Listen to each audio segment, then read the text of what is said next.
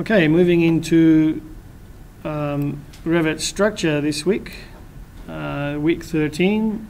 We're going to look at the structural curriculum, and basically that's the bimcurriculum.com, and I'll show you how to get there in a minute. But basically what we're going to look at is only Unit 3. These other units 4, 5 and 6 are optional. So we're going to do about 3 exercises out of the Unit 3, and then what it says over here is to view all the videos and attempt some of the exercises, or use your architectural drawing from Project 3 to practice on. But always easier if we stick to what's there. Structural framing members, that's exercise 1, 2 and 3 is trusses and roofs. Now from Unit 5 you may want to also try this one's here. So I know I said it's optional, but you might want to have a try this as well. But definitely these here will help us a lot with the structural work we need to do on Project 6. Alright, so that's this week. And next week we're going to begin our Project 6 with the structural template. Alright, and we'll have instructions that will go with that.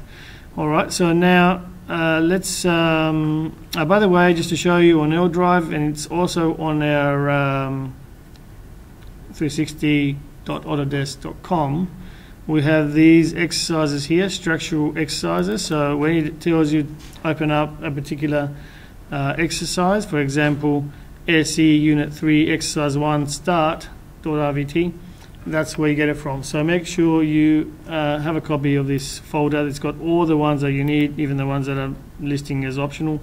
So have a go at that. There is a drawing here called XYZ, which is also required for one of the exercises from memory. Okay, so there it is. Okay, so let's continue with that, and let's go into here, and I'll show you where these things are in BIM 360. So it's bimcurriculum.com. Sorry. All right, so here it is. So basically what you got to do is go to the structural tab. Alright, right here. Alright, Unit 3 is what you want, modeling for building structures. And then what we want is to go over here. So I usually just come over here and do exercise 1, for example.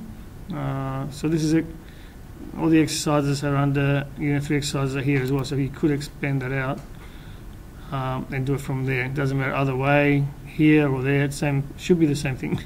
Let's try this one here. It comes up with a video, and then all you have to do is hit play basically, and we'll just turn that down a bit.